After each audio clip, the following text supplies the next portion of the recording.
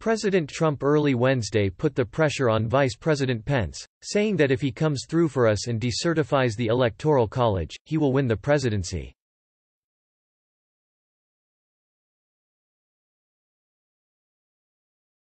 If Vice President at Mike_Pence comes through for us, we will win the presidency, Trump tweeted.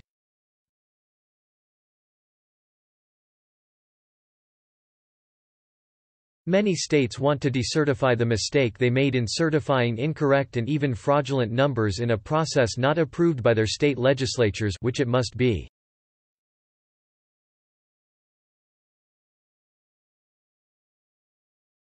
Trump added, "Mike can send it back." Trump's tweet put renewed pressure on the vice president who will preside over Wednesday's joint session of Congress to certify the results of the 2020 presidential election.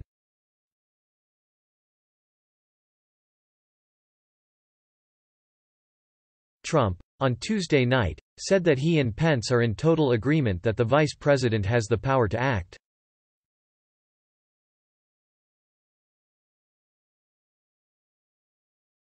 The president said that the election was corrupt in contested states, and in particular it was not in accordance with the Constitution in that they made large-scale changes to election rules and regulations as dictated by local judges and politicians, not by state legislators.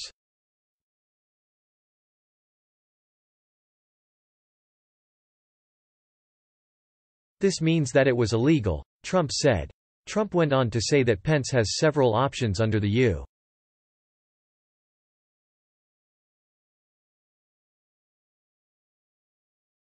U.S.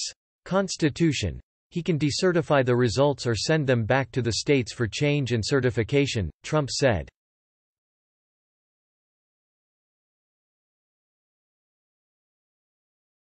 He can also decertify the illegal and corrupt results and send them to the House of Representatives for the one vote for one state tabulation.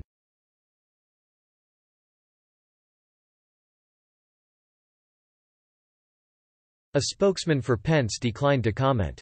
Trump's statement came after the New York Times reported that Pence, during a conversation with Trump, told him that he had no power to block the certification of the election results on Wednesday.